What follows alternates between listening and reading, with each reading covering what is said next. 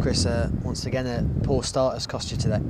Yeah, obviously we didn't go off to the best of starts, and I think 30 minutes gone we're 4-0 down, which gives no team a chance to win a game.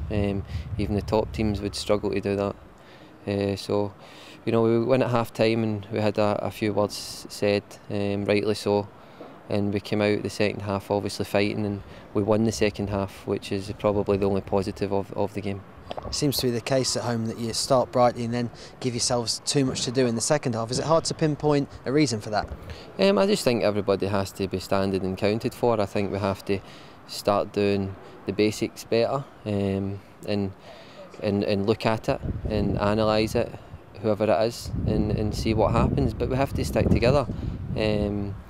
In a football game, I think you have to do the basics right before you win, and we're just not doing that at this moment in time. We're giving ourselves a mountain to climb each game. So, as I said, the most positive thing out of this game is that we won the second half, and probably the most positive as well is that we can score goals, and I think hopefully that'll get us out of this situation. Does that add to the frustration though, because seeing how you can play and then not doing it for a full 90 minutes where you would pick up more points? I think that's the problem. We need to start doing it for the full 90 minutes.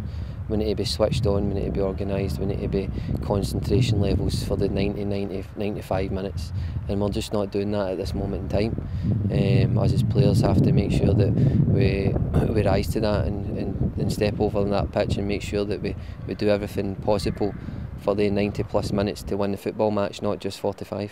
And there's no real time to dwell on it at this stage of the season. It's just about getting enough points to keep your heads above water. Yeah, well, the good thing is it's in our hands, isn't it? We've got another game here at home, so we've got another 2 home games, which is great for us.